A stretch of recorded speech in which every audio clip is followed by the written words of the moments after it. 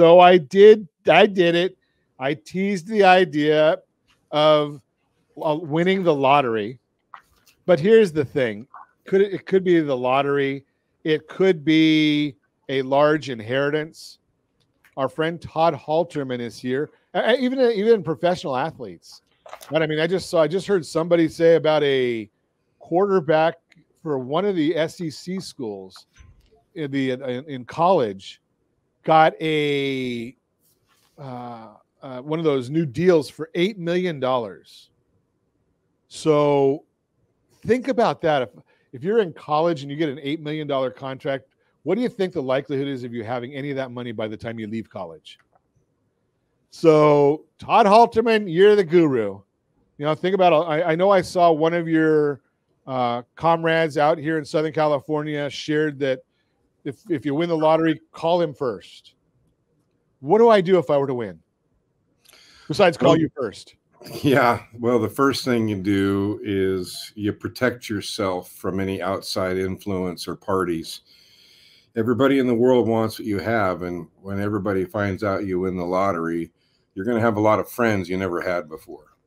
So the first thing we do is we set up an asset protection trust to hold their prize winnings, to make them protected from outside lawsuits, litigation, creditors, etc. But what a lot of people don't understand is defense wins championships, Ron, and we have to protect the people who have a large sum of cash. And it's also protecting themselves from themselves. What do you mean by that? Protecting themselves from themselves?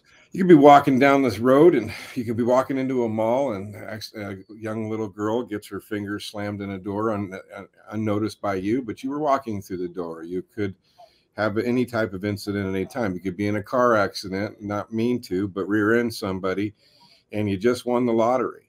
And now that person's out of work for life. And your policy insurance only covers $100,000 per person.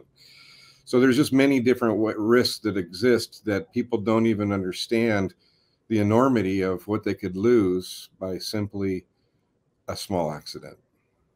Interesting. Okay. So the first thing is that asset protection trust. Now, does that help me with am I just going to pay the taxes? Is that it? It's nothing I can do about that part? Well, and in reality is the taxes are due. It depends on if the person that wins the lottery takes a lump sum or they take it out in structured payments. But the way the lotteries work, if you're taking a lump sum, that generally cuts your prize in half, and then you'll pay tax on the other half. There is one way to not pay taxes at closing, and that's to set up a certain type of trust that can hold the prize and then send you out the payments that you're due to get the money over time. But you don't take the immediate, 49% haircut that a lot of people would take for taxes. So that alone right there would make a whole lot of sense. Now, does that only work? Is that a lottery issue, or would I use something like that if I had a large inheritance or a large, athletic contract or acting or whatever, any kind of a large contract? Well, you get a large contract, a large sum of money. There's three layers to go. First is asset protection. Second is tax mitigation. And then third is, what do you want to do with the money? So how do you put the money to work in your life? And there's needs and wants. And most people go out and capture all their wants and they outspend their needs. Which means they run out. But the person that buys that big, beautiful house doesn't realize that later the property taxes and maintenance of those 5 air conditioning systems and property taxes and landscapers and housekeepers, etc., adds up over time, which is why many people run out of their lotto proceeds and they end up bankrupt. And I think I saw somewhere, and I don't, this might go back to when I was in financial advising, but the vast majority of athletes, even with these massive contracts, they end up 5 or 6 years after their playing days are over, that they're looking for jobs just to feed the family. Is that still the case?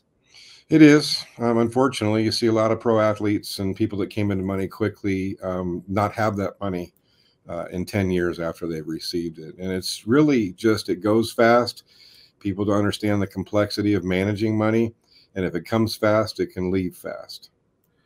Yeah, you start thinking that, and it's amazing how in our society we kind of put people on these pedestals. So if you have no money, you're an idiot. If you have a lot of money, you're a genius. And it may be just the exact opposite. Yeah, and I've worked with professional athletes who've made $10 million over 5 years, and they still had 5 when they were done. And I've had some that have made $100 million, and today they are working at scraping $100,000 a year together to live on. Yeah, it's amazing how that happens. You want to so let's talk to the next step, Todd. What's the board of directors, that household board of directors? What do I need if I come into a large sum of money, inheritance, work, lotto, whatever? Well, I think a lot of families try to become their own head bottle washer, cook, and CEO. Most major companies or businesses that are highly successful have a legal officer, have a tax or finance officer. They have advisors around them that help them have a better life and a better business. And a lot of times small business owners or individual families alone don't want to see the attorney to pay them, think they can do their taxes on their own, try to do all their own investing. And the bottom line is, folks, every successful business owner I know has a circle of influencers around them that give them advice. And advice is just that, advice from the perspective that they offer. And then, of course, the families need to make their own decision because it is their life and business. But the circle of leaders is really just a collaborative way to have a tax person and a legal person, a finance person be around you to all tackle the same topics and actually talk to each other. My family 25 years ago had all those people helping them, but none of them ever talked to each other to help come up with a strategy. So you win a big sum of money or you come into selling something that's going to be a lot of gains in it, you need those circle of leaders to make sure that your business is structured properly and you won't lose what you got.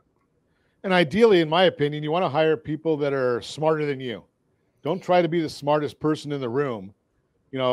Understand that you can't compete with somebody that does something, that dedicates their life to something, right? I can't compete, even though I might study the stock market or the markets. I can't compete with Todd because that's what he does. He's part-time. I think he's only like 12 hours a day or something like that, right?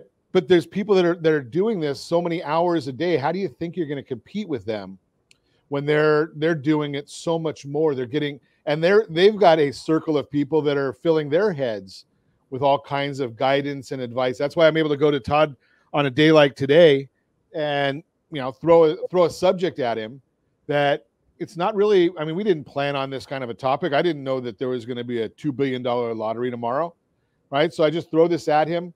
And because of experience, he can pull these things out because you have people around you that are smarter than you. Continue our conversation. Todd Halterman is with us. He is the financial guru. And talking the last segment, we're not going to go over it again, but in the last segment we talked about, what do you do if you come into a large sum of money, lottery, inheritance, you invent something. We're not going to go over that again, but one of the key things you said there, Todd, and it's a big issue, is defense wins championships. So right. The defense can even be if you're not dealing with, receiving a large sum of money, defending what you have and trying to minimize that interest expense. Talk about that a little bit. Well, when you say that again, Ron, I'm sorry, minimizing interest expense. Minimizing your interest expense. If you can get rid of those expenses, that are going to get you nothing, right? Interest doesn't get you. You don't get any value from interest. You might enjoy that product that you bought, but interest is simply an expense. It's not. You didn't buy the interest. You bought the car. You bought the house. You bought the refrigerator. You bought the fancy watch that you had to have, but couldn't wait till you saved up for it. You didn't really know. I lead a lending company. And I don't know too many people that go out and say, something, I think I want a mortgage today. Sure. Right? Sure. They go out and they say, I want to buy a new house. I want to buy a whatever. It's not, Right. I'm looking forward to that mortgage. Yeah. Talk And about that part of it. well, that's what we call in our world the cost of capital.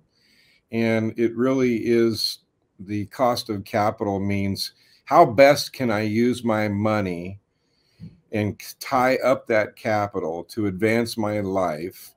And is it better put into a car, a depreciating asset, or is it better to put it into maybe a piece of real estate, which is an appreciating asset by and large? So it really is about your credit and the interest expense, and is it deductible or not? And how can I apply the use of the money that I'm borrowing in the best way in my business life or in my personal life? And obviously lower interest is better, but how you're using that interest in your life really applies to the cost of capital. Yeah, there's good debt and bad debt, right? Yes. And we're constantly talking about the idea of how to convert that bad debt into good debt. And we're not going to give you tax advice. We're not CPAs. In fact, we're not even giving you financial advice. That you have to, if you want that from Todd, you have to call him and he'll do all the due diligence behind the scenes that he's got to do for legal reasons. We're just trying to give you that 30,000 foot thought process here. So what are some of the things that you're doing to help people get rid of the bad debts that they've got on their books? Well, a lot of people are coming in and saying, geez, the market's been falling. It looks like we're going to be in a recessionary climate, worried about what do they do to prepare for this? And the bottom line is debt is what kills a lot of families from retiring when they want to or retiring comfortably. So we start with debt elimination, Ron, and looking at good debt, bad debt, and how they're managing that debt service. But one of the things I love that you and your team do is you look effectively at how much they're putting out on the debt that they own, and what is the debt cost, that interest expense, and how are they managing that? And is there a more efficient, effective way to manage debt so they have more cash flow every month for the capital that they need to live or to be able to retire down the road? So your programs, and I'm not just saying this because I'm on the air, but I've personally watched how your programs change people's wealth and their monthly cash flow by reapportioning their debts to something that's more efficient and effective cost of capital so they can get where they need to be financially.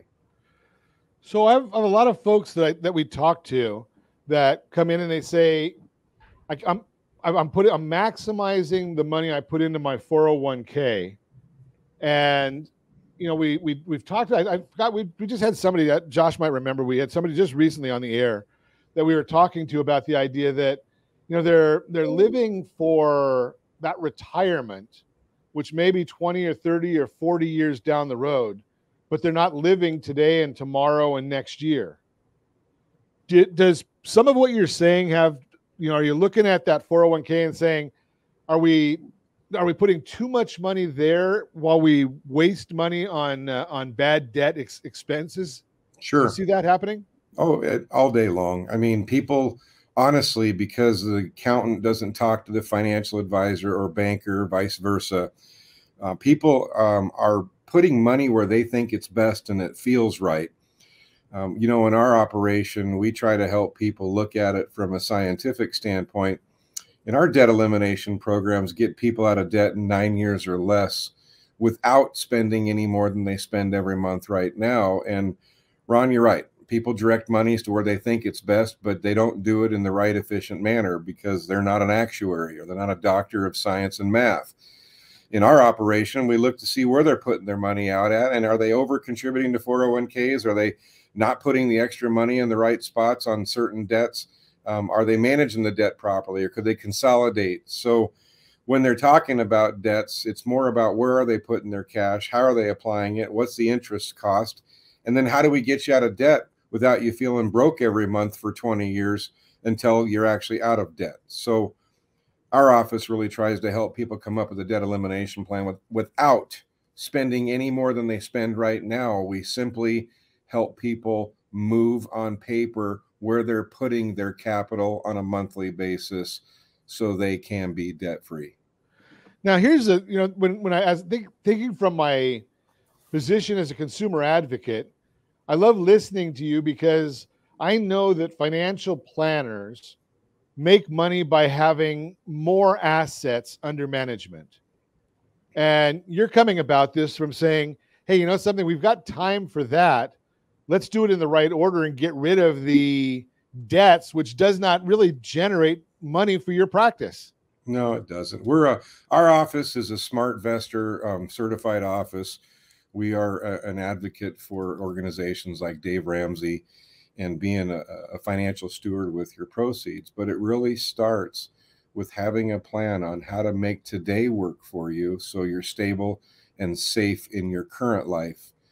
Then if we can reduce or eliminate debt without you increasing your spending on a monthly basis, that's going to do nothing but perpetuate your financial wealth later and help you hit those retirement goals. But if we don't stop the leaks, it's really going to be hard to get the boat to stay afloat. So when we come back, Todd, I want to talk to you about, can I catch up with my retirement savings if I drop my 401k contributions or reduce my 401k contributions? Now, I want to talk to you about that when we come back. Continuing our conversation with Todd Halterman this morning. Thank you for our Navy service. So we've got a Navy seaman on with us today, and we certainly appreciate it in this week of Veterans Day. We appreciate your service and appreciate all that you do for the military men and women, because I know for you it's never stopped. I watch what you do all the time, and the fact that you're not a active service member doesn't mean that you're not really still servicing and serving the military community. And there's a lot of people that probably don't say thank you, but I'm one that will. So thank you for all that you do and all the education you brought me that I can go out and try and follow in your footsteps. Maybe that's get your oversized mini-me.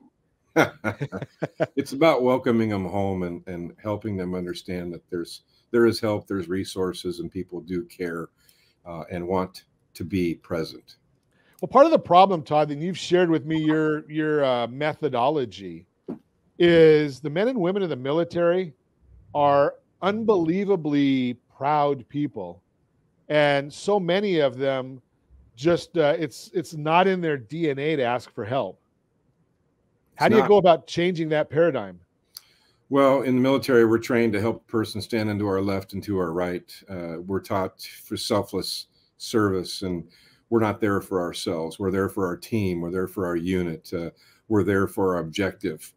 And our objective is to sacrifice our now for the good of our country. And so when you come home complaining or asking for help can be seen as a sign of weakness. And it is a problem psychologically. And people need to understand why. So part of that you've educated me is if you I had to learn this for my family in the world of dementia. So when my dad was going through dementia, I had a mentor say to me, hey, you know something, agree and divert. And that's kind of how you deal with somebody with dementia, because you're not going to change that what's built in. With the military, you've shared with me, you're not going to be able to get somebody to ask for help, but if you can ask them to help somebody else, who might you know that need these services that you can bring to this event with us to get the services they need? You need to bring them with you. And that kind of changes where it goes exactly what you said. It's that man or woman on the left or right, as opposed to them going themselves. And by osmosis, they get some of the information they need. Yeah, I mean, what they feel is real. Perception is reality. What they're going through is real to them, and what they need is real. So how about turning that around and saying, I know you're feeling this way. I know you're experiencing these things, and I know what that looks like. But how can you and I go out and help somebody that feels just like you do and give them the tools they may need to get moving forward with their life? And if they can take their eyes off themselves, oftentimes solutions present themselves to help others, and then they can actually follow their own advice.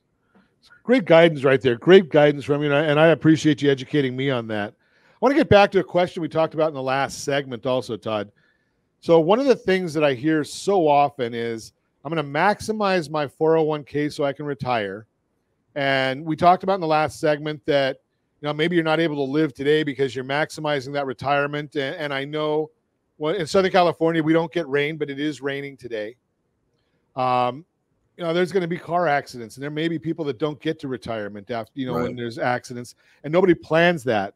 But my question is, if I reduce my 401k or my retirement contributions today to do some of the things that you've talked about, getting rid of the bad debts and getting rid of the interest expenses, can I ever catch up on those retirement numbers? Yeah, and every time I've done this analysis for families, Ron, it says two things. If you have extraordinary debt, it will keep you from an extraordinary retirement, and it will keep you from being able to have a free life in that retirement and being done when you want to. So contributing to your retirement plan is very important for A, to save for the future. B, it also helps reduce tax liabilities. But at the same time, where is your best cost of capital? If you're paying, a loan at 6%, and right now the current effective interest rate isn't 6% unless you hold the loan for the entire term of the loan.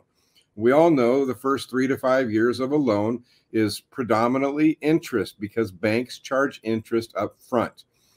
So many people are saving money in their 401k to make that 6 to 8% over time, but not allocating that money to getting rid of a debt is costing them 14 to 20% of their payments over time right now. So it's not about where are you putting it. It's about why are you putting it there and where is the best use of it. But let's just pretend we wipe out credit cards over a 2.5-year period of time by redirecting some of the cash that goes into the retirement plan to get rid of that short-term unsecured debt. Well, once you get rid of that unsecured short-term debt, which is eating you alive at $1,500 a month, then that becomes $18,000 that we can direct absolutely 100% to your own bucket to save it for the future. And that's that much more that we can save, whether it's pre-tax or a tax-free or post-tax. But this unsecured debt is killing Americans, and they're putting too much in their retirement, and they've got too much debt. There is a balance to be had. Yeah, it's amazing when you start looking at how those actuary tables and the amortization tables work. It's pretty crazy, and most people have no idea of two different numbers. And I'm going to share with you right now two numbers that 99% of the people don't know. Number one, what is your blended household interest rate? Right? I hear people, Ron, you got me a 3% interest on my mortgage, a couple of years ago. But yeah, you're right. But your blended rate is 7%. That's what we need to work off of. So what is your household blended interest rate? If you don't know it, give us a call. We'll figure that out for you. And what is your effective percentage rate? We talk all the time about APR.